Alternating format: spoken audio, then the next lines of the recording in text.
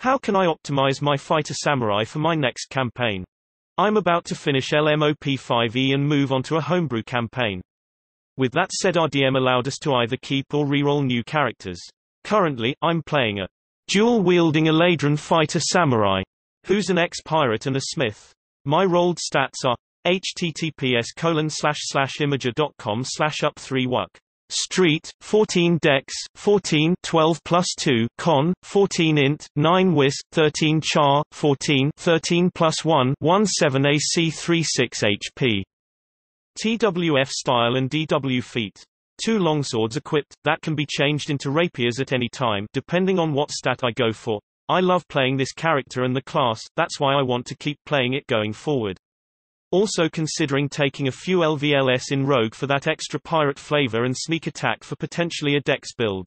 That being said, my action economy is crowded. Samurai Fighting Spirit is a BA, Phase-Tep is a BA, TWF is a BA, Second Wind is a BA.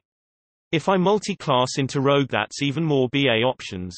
I love the TWF pirate archetype, but I'm beginning to think that going forward, past LVL5 it'll fall off heavily with my terrible action economy and TWF generally falling off in mid-late game compared to GWM and a street build. Right now I have the following options.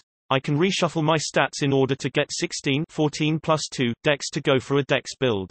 Ditch TWF and DW. I can try and reroll stats and pray to the dice gods, but that's out of my control. My question, what else can be done to optimize DPR and action economy for my pirate samurai and possibly keep it a Dex build for a future Rogue dip? There are a lot of decisions you'll have to make, but I'm focusing on your specific questions about two-weapon fighting and your attributes, premised on the assumption that you will multiclass into Rogue. Two-weapon fighting and dual-wielding are not optimal at present. You're investing a feat, a fighting style, and your bonus action to do an extra 6.5 damage every turn, average of 1d8 plus 2. That may feel like a lot at low levels, but it will become less significant as your overall damage increases due to extra attack and sneak attack dice. At the same time, as you've observed, you'll keep getting more options for your bonus action. By contrast, if you took the dueling fighting style and replaced the feat with an ability score increase, you'd be dealing an average of +3 extra damage per attack, meaning 6 damage every turn at fighter level 5 and 9 at 11.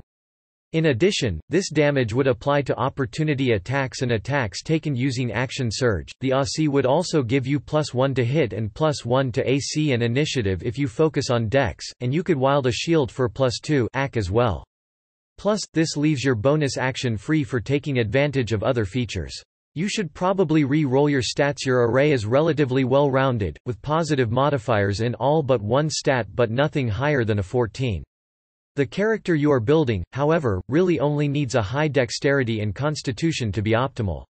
The averaged rolled array is 16, 14, 13, 12, 10, 9, which is a better fit for your character overall, allowing a higher dex bonus, an equivalent con, cha, int, and wis bonus, and requires you only to reduce your strength bonus, which you won't need if you switch to finesse weapons to take advantage of sneak attacks. Alternately, if the thought of rerolling makes you nervous, you could ask your DM to allow you to recalculate your stats using either point buy or the standard array, either of which could give you more optimal stats than your current array. Don't worry too much about optimization if you're having fun. You emphasize several times in your question how much you're enjoying your character and their flavor. If part of your enjoyment comes from the image of fighting with two longswords while being strong as well as fast and wise as well as charming, I would strongly encourage you to completely disregard my advice and continue building the character as you imagine them. 5e is a reasonably well-balanced game compared to some of the earlier editions of D&D, and the difference between a well-optimized and poorly optimized character simply isn't very large. Additionally, while playing a character with a crowded bonus action economy may not be strictly optimal, it can make combat more fun to have lots of different choices each turn. If mechanical tinkering and optimization will make the game more fun for you, then go for it, but don't feel that you need to sacrifice your character's flavor in order to stay mechanically relevant.